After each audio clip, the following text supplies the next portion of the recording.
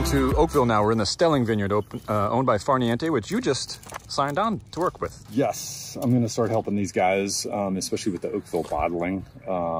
Great company, family owned forever. Incredible holdings here in Oakville, especially this 57-acre Stelling Vineyard.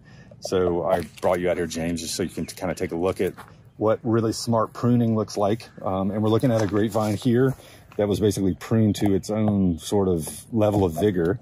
And unlike other vineyards we've looked at earlier today, you can see how strong these canes are. Really nice cane diameter.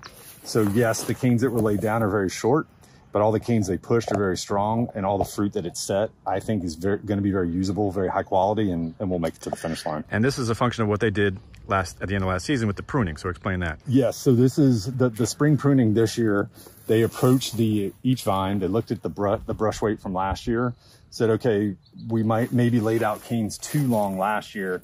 So because of what we're seeing from last year, we're going to shrink the cane lengths this year and hope for a stronger push, a more even push, and the ability basically to keep all the fruit that the plant set. And what you see here is a prime example of that.